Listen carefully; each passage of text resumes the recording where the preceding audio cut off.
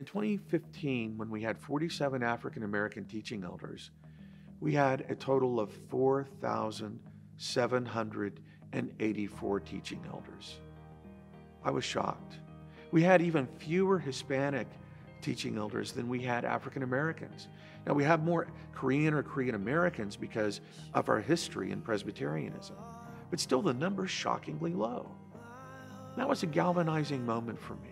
I determined that what had to happen was not just to do something practical, but to go for a redemptive paradigm shift. And I say redemptive because immediately what I contrasted where we were in 2015 with was where the church is going, toward Revelation 7:9. In Revelation 7:9, the church is revealed to John the Apostle in her glory by her differences. He says in Revelation 7:9, "After this I looked, and behold, a multitude no one can number, from every nation, from all tongues and tribes and languages, gathered before the throne and before the Lamb, dressed in white robes." One of the things that I love about the ethos of the Unity Fund is it is really a practical engagement of our Lord's command to love our neighbors as we love ourselves, to extend that love, and that's particularly often most challenging across lines of racial and ethnic difference. And the Unity Fund is saying we want to help our churches live into this perplexity that they have about how to do that and how to engage across lines of ethnic and cultural difference. We want to be your partner and help you to do that and show you here's one very tangible way that you can have kingdom impact for the next generation in this denomination. Just before he ascended into heaven, Jesus said, "Go and make disciples of all peoples." These were his words to his first disciples, and these are his words to us in the Presbyterian Church in America today.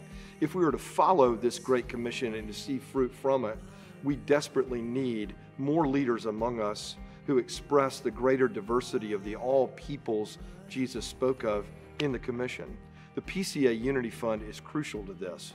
This fund is already working to see this come to bear. We have given out 41 scholarships in the last year for students of minority backgrounds to come and pursue gospel education in seminaries or alternative expressions. We now want to see minorities come on board in more established churches in assistant or associate pastor positions, who may then go out and plant churches themselves or just assist the progress of the gospel in those places. Where we see minority leaders in place, we see more and different kinds of people reached for the gospel. So please give to this fund. We have a $200,000 annual budget, which we would like to see increased to give away for scholarships in these staff positions. And we have the goal of a $5 million endowment long-term for this fund. Would you consider giving sacrificially and joyfully to the PCA Unity Fund? One of the things that's been amazing and of particular importance is the Unity Fund as evidence that I am actually welcome to be a part of this fellowship and encouraged to be a leader.